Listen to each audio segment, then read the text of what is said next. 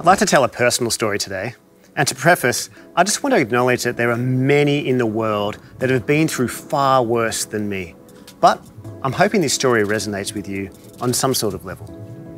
When I was 28, having been a PhD teacher for 6 years, I decided to study a full-time theological degree. And I'd also just entered into a new relationship that looked quite promising, which is always exciting. Life was good. A few months into full-time study though, due to sitting down so much, I noticed my back began to hurt. Now, lower back pain is pretty normal for many people, and I'm used to it as I fractured a vertebrae when I was 15. But this time, it just didn't go away. It began by not being able to sit for long periods of time. I couldn't relax when leaning forward. In the mornings, I'd wake up frozen, and it'd take me about 10 minutes just to stand up. Pain would shoot down my leg. If I dropped a pen on the ground, I just left it because I couldn't pick it up. And brushing my teeth and leaning over the sink to spit out the toothpaste, no longer possible. Over time, standing up became a problem. My back would just seize. And if I lay down too long, the same thing would happen. So I couldn't sit, stand, or lie down. And you can do the math there was no relief. I'd lie down in the back of a lecture hall with a pillow and a notebook, trying to make sure that my pen didn't run out. Chronic pain does something to your mood. It began to take a toll on the relationship I was in. I was depressed. I was really hard work, actually. And I was so consumed with my own pain, I rarely thought about her or others. I'm not proud of that.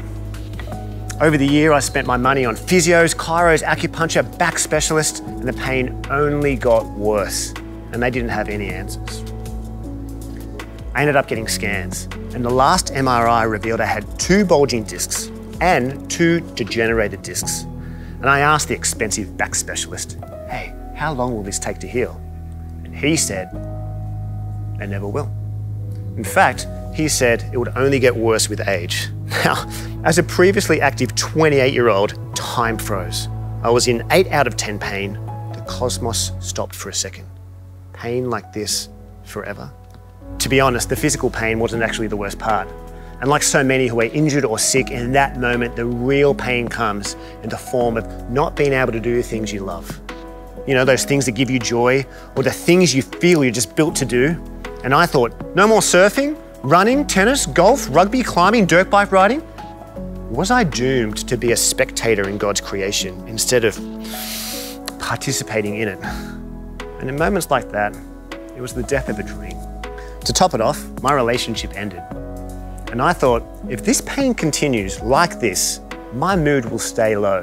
I'll be hard to be around. And the chance of being in a secure and healthy relationship, slim to none. Another dream died. I know many who have had their dreams shattered, and perhaps that's you. It's the couple who are told they can't have children. It's the bad news the doctor gives. It's the relationship that fails, the job that didn't come through. The life you thought you'd live won't be the life you'll have. When I got the news about my back and my relationship fell apart, the following weeks became very dark. I couldn't see how things would get better. There was no light, and I now understood how people give up in life. But then I got a call from a friend's back specialist, and he told me to come in. And he said he had something that may work. I told him, I've had enough, we've tried, that's it. But he replied, no, there's a physio that specializes in switching on the pelvic floor muscle. This is an awkward muscle, which is part of your deep core that could take all the stress off your back. He said, you'll never be pain-free, but the pain could be 2 out of 10 instead of 8 out of 10. It'll take time, he said, at least a year. But he sounded quite confident and said there was about a 70% success rate in cases similar to mine. When he told me this, a fragment of light appeared in the darkness. It was only a fragment, a glimmer of hope. But I went to this physio. He was expensive. I did not care. And slowly, very slowly, over the next 2 years, the pain levels dropped in everyday movements. I returned to surfing and other exercises. The light crept in, hope swept in, and gradually pushed back the dark. I used to think that hope was a flimsy word. I don't think that now. Hope is the light that pushes back the darkness. And in a world that can be so dark, and in the times of our lives where darkness seems to rule, hope drives us forward. You don't realize how important hope is, how valuable just a little bit of light is until you understand the dark. For millennia, Christians have spoken of the hope they have. An eternity with God, a new body, an end to suffering, the knowledge that God will make all things right. But is this hope just a wish? Does this hope mean, gee, I want this to be true, but I'm not sure it is? No. The hope Christians have is not a blind wish. It's based on something. And going back to my story, when the light finally pierced the dark for me, it wasn't based on nothing. It was based on the news the back specialist gave me. It was based on his expertise and the evidence of successful cases. And even though the pain was there and would be for some time, I had hope that life would slowly get better, even though I couldn't see it. For the Christian, our hope is based on something too. It is based on the real resurrection of Jesus. And this is an event in history we can test and verify. I've spent many years testing it, questioning it. I'll invite you to investigate it too. And in the end, I came to the conclusion that Jesus really did rise from the dead. And if he did, that proves who he says he is, and I can trust what he says. This is why Easter is such a big deal. It celebrates the hope we have is based on something.